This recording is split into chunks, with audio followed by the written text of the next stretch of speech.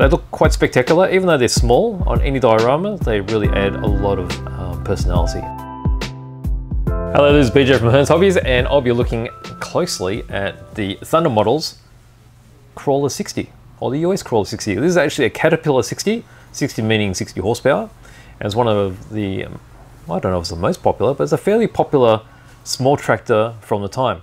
So this was actually in production for 12 years or so, and they finished production in the early 30s, but this is still being used throughout the war because they made so many of them, and they're very handy indeed. Now Caterpillar, or actually any tractor, kits have been fairly rare until recently, and the Thunder model, amongst a few other brands, have been producing some tractors. Mini Art is the other one, and they've been really interesting. They're actually very complicated, and they look quite spectacular. Even though they're small on any diorama, they really add a lot of personality. So let's look inside and see what it's all about. So looking at the box art, you see pretty much a tractor is an engine on a chassis with some Caterpillar tracks. But there's so much going on here because it's basically an exposed engine that actually have a lot of bits inside. So this is a much bigger box than you would expect for a tractor that's only going to be this big.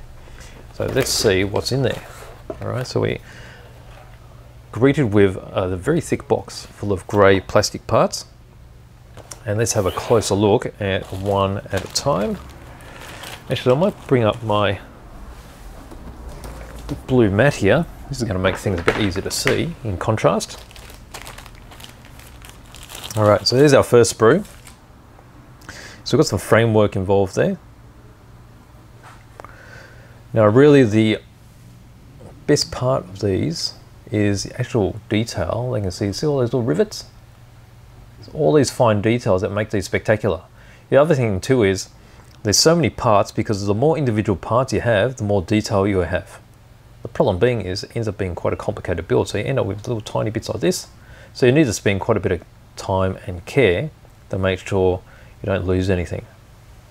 I mean, at this point when you look at these bits, it is actually very difficult to recognize individual parts.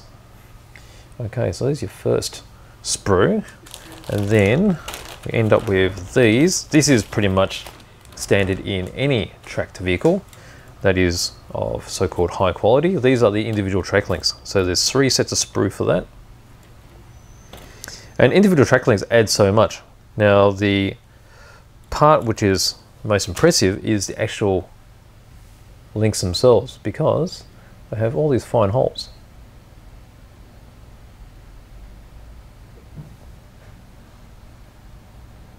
You see how those holes go all the way through? Super fine. There's my finger there in comparison. Oh, that doesn't look quite in focus, does it? Let's get that a bit better. There we go. All right, so you got all these side links as well. And there's all your main Caterpillar links. Okay, so on the other side, they look a bit flatter. But they're quite chunky, so you'd be able to see these as they go around the curves. And you'll be able to see how they sag over the wheels as well. Very nice. Okay, and then we get into this bit. Again, we have 2 identical sprue.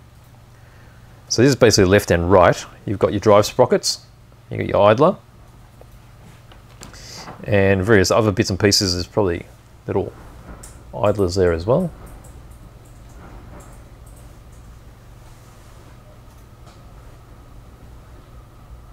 Let's get the focus right. You can see just how clean all the parts look on these.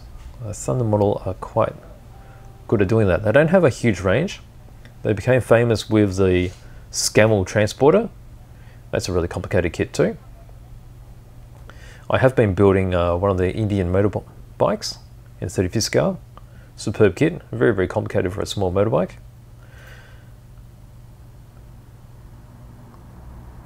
Those look like cylinders there, don't they? There we go. Okay, so there, those bits there. Just pop those aside over this way. And then we end up with some bigger sprues. What have I done here? This one's not quite open. Let's do a bit of chop.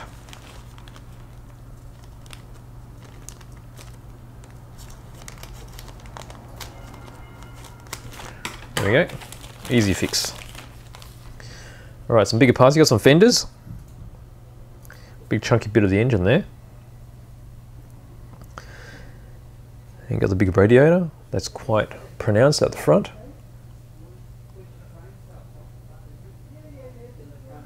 There we go. So there's the side of the, I guess the gearboxes for the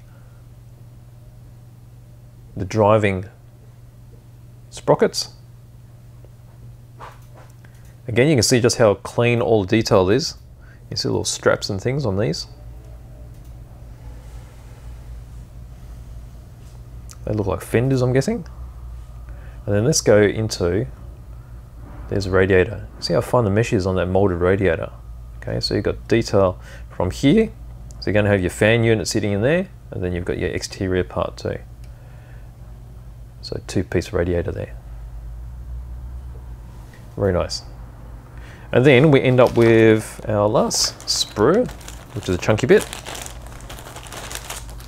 So it looks like we've got some gearbox bits and other structural parts of the drivetrain, and then also the chassis of the tractor.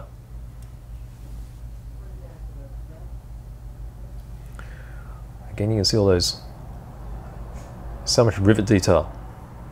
And it all be brought out with a wash and a bit of a dry brush.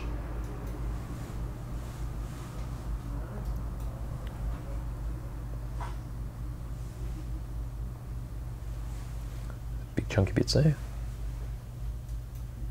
And then again, you got some really nice sort of rivets there. Super nice. Beautiful kits, no flash at all either. Okay, so once we've got that, that's all the plastic. We do have, well, look at that. It's got photo etch and some copper wiring as well.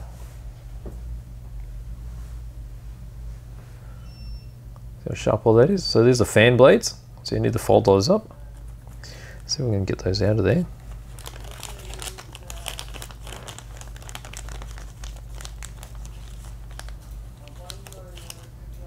Alright, so we've got a small length of enameled copper there, and copper being very soft, it's easy to bend into whatever shape you need.